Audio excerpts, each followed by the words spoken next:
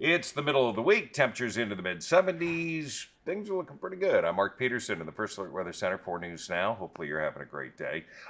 Winds, well, we're going to see those out of the south 5 to 15 miles an hour again, so just be aware of that. A little breezy at times, but really looking pretty good. Forecast 48 for the overnight low, clearing and cool. So, an extra layer for the kids this morning as they head out to await their school buses getting into these new school theory. You know, got to make sure that you get everybody back into a schedule again.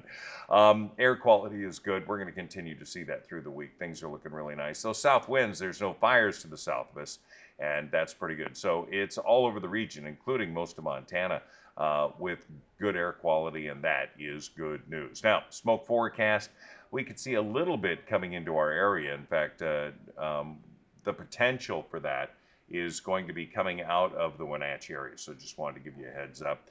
We could see a little more smoke in the air, but it shouldn't really affect the air quality. It'll just be a little bit more into the air.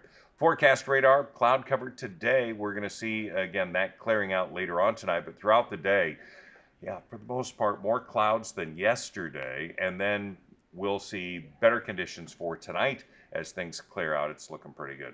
Forecasted rainfall, we are going to see some into the Cascades, onto the west side, also into parts of Montana. This is all going to be really for Friday night into Thursday. Friday, we do see more coming in. We have about a 30% chance of some scattered showers or sprinkles, but that's going to be about it.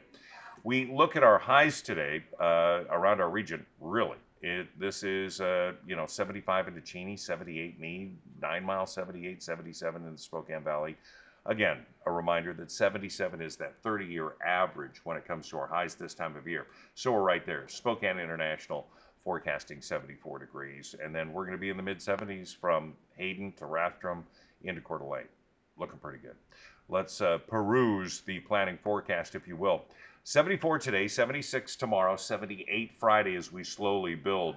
Look at the weekend. It's going to be, sunny, around 80 degrees. Going to be absolutely gorgeous. And then we're going to have temperatures at 80 also for Monday and Tuesday with some cloud cover, but should remain relatively dry. So things are looking pretty nice there.